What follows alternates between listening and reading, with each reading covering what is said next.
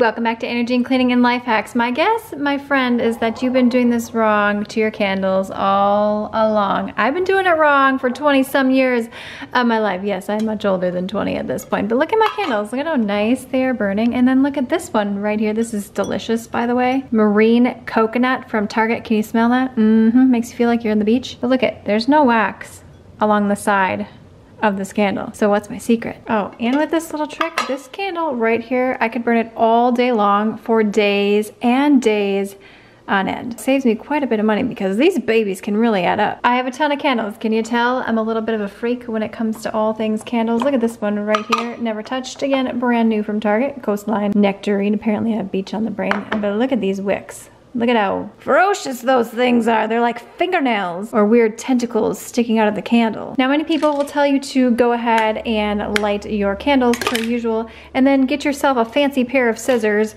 Not this kind, but this is what we're gonna use today because this is my ride or die. With those fancy ones that got the long hook and then you can do this. I've never found a need for them, but they do look cool. I prefer to do this with dry candles. I'm gonna show you exactly how to cut your candle wicks so that they can burn longer and stronger and you have less soot on your ceiling and less wax around the rim, especially if you want to reuse the jar. So rule of thumb is about 1/4 of an inch from the wax line right here. And truth be told, I just eyeball it. Now, you do not want to cut it too short because then the wick's not going to burn and the wax is going to melt and just blow out the wick. So this is what I do. I eyeball it. You can see about this is halfway down through the wick and that's going to be way too long still. So I'm just going to go just a little bit more like so.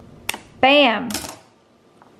Look at that one. You can tell if you cut it too long, meaning you didn't cut it short enough, because the flame is going to be really tall. You're going to see more smoke from the candle. Let's go ahead and cut this one right here. Again, about 1/4 of an inch. I just eyeball it. I don't get my tape measure out here. So between these two wicks, which one do you think is better? A or B? In my opinion, A is going to be better for less soot, slower burn, and overall better candle longevity. Now, if you want to learn a really cool trick when it comes to putting your candles out at the end of the day, click the video on screen now, thumbs up, subscribe, and I'll see you, my friends, in the next one.